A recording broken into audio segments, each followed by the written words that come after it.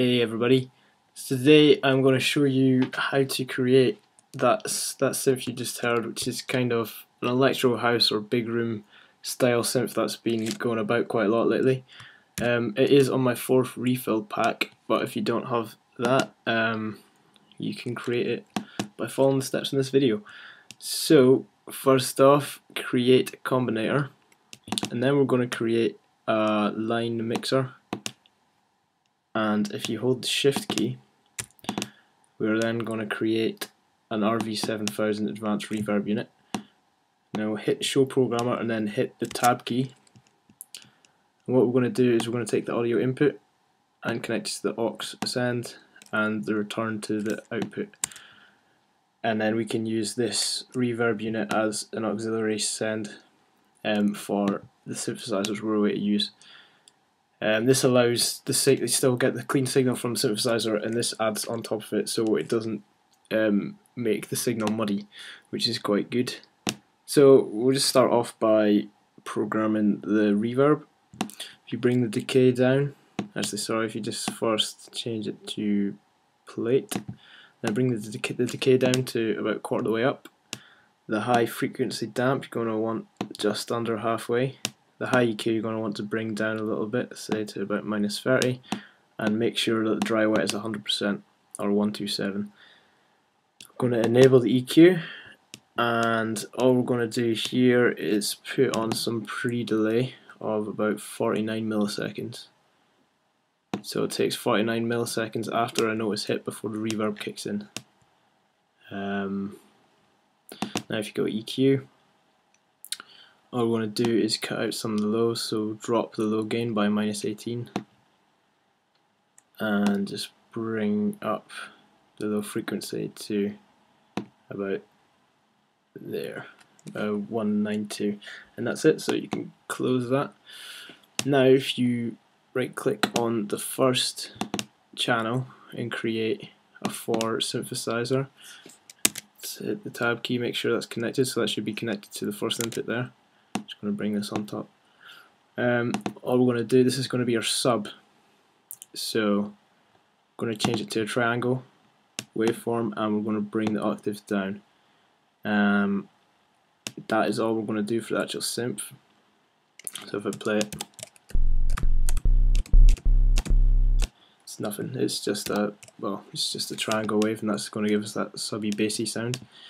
We are going to put a little bit of EQ and compression on it. So if you right click on the 4, create a M class equalizer, turn on low pass and param 1 and 2.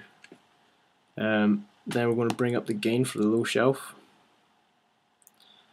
say to about 4.6 decibels, and then for param 1 we're going to bring the frequency down just under a quarter of the way to about 104.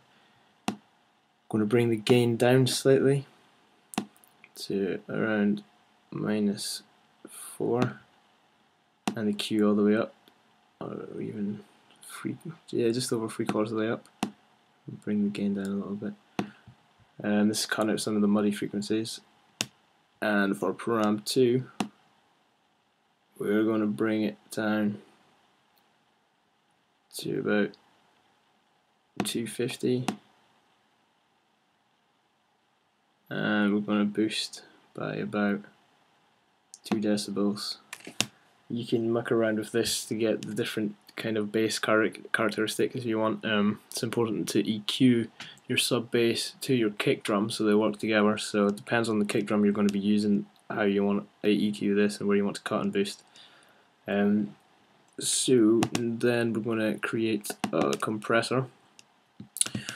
Touch up the input gain slightly to about 2.2.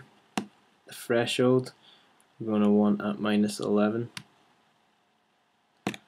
and we're going to bring the ratio down to 2.23 over 1, and then we're going to just bring the release down. So we can just close this because that's that done. So we've got our sub bass. So now we're going to put the characteristic synth sound on top of that. So if you click on channel 2 and create another 4, just make sure it's connected. I'm going to bring it down here underneath that. So for this is where it gets a bit more complicated. So we're going to use 3 oscillators, all of which are wavetable. For oscillator 1, we're going to change it to a synced sine, bring the octave to 3, turn off the X fade, and the position we're going to put up to 34.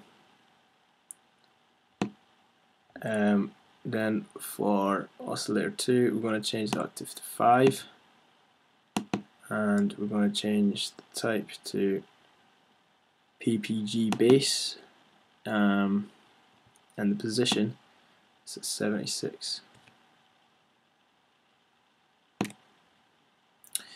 And finally, we're going to use a mixed wave 3 with an octave of 3, and the position is going to be 67. And again, we're going to leave the X fade on for that.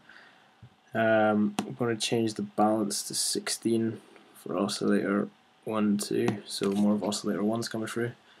And we're just going to touch up oscillator 3 level to -1.9 decibels.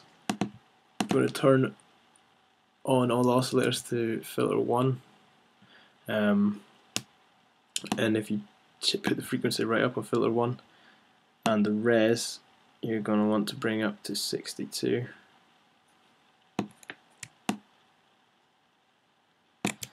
And then we're going to use filter 2 as well, so if you enable filter 2 by doing this, we're going to create a comb, make sure it's on minus, and the frequency you're going to want on 3.28 kilohertz. The res you're going to want at 28. And then finally we're just going to move on to the envelope section. Turn off filter envelope so it's not triggered by the filters. And the amp envelope, we're going to bring the attack to 0. The decay we're going to want at 204 milliseconds. The sustain we're going to want at -21.8, so that's fine. And for the release, we're going to want to bring it down to 3.2 milliseconds. Okay, so now we're just going to add some effects. If you create a digital vocoder, make sure it's changed to equalizer and bring the band down to 4, and put the shift up to 61. And then we're going to create 2 distortion units. So 2 screen 4 distortion units. For the first one, you're going to change the damage to 70, and the algorithm is going to be on tube. Param 1 is going to be at 42, so bring that down. Param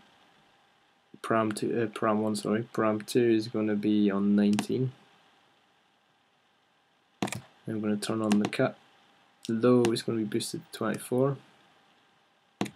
Then we're going to use 9, boost 9 for mid, and 22 for high.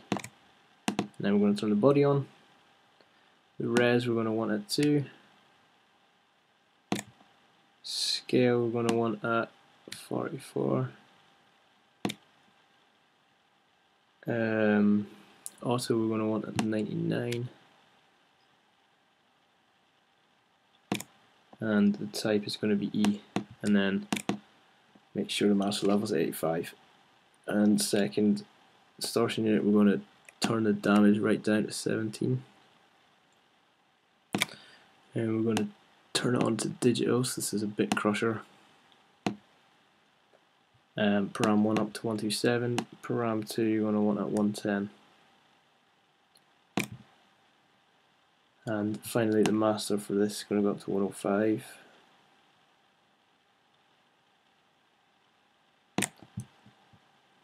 Now I'm going to add equalizer. turn on low shelf, param 1, 2 and high shelf. Just going to push up low shelf slightly at 161. I'm going to boost it quite a lot, 10 dB, and I'm going to leave the Q where it is. Parameter 1 we're going to bring down to around 250. We're going to take a little bit out there, about minus 2.9. We'll leave the Q where it is. Param 2, going to touch it up slightly to about 2 kHz, 2.1. Push up the gain a bit to about 4, and the Q down a bit to about 4.1. And then I'm going to boost some highs as well, like that. And I'm going to add a compressor and a maximizer. So for the compressor, 4.1 decibels, threshold bring down to about minus 21. I'm going to bring the ratio down to about 2.72 over 1. Then we're going to bring the release down and just touch up the output by about 1 decibel.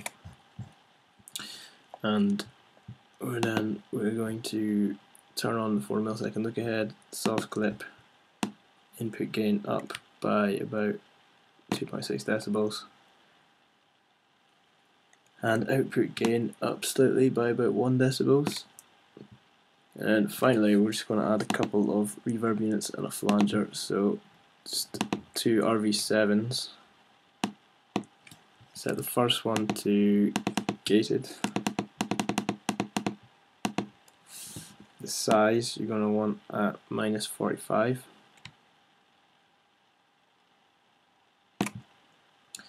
The damp you're going to want to write down, and dry wet you're going to want about 16. And the second one we're going to change to small room. The size you're going to want at minus 5.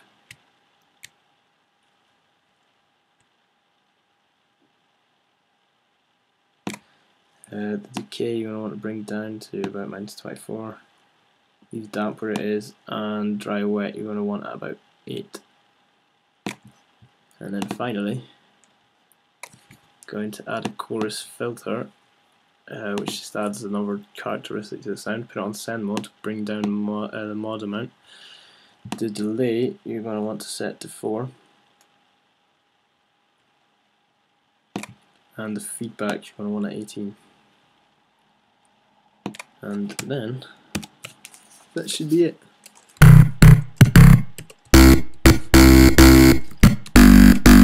You can change characteristic of the sound by automating the second filter, or even changing these positions of the oscillator.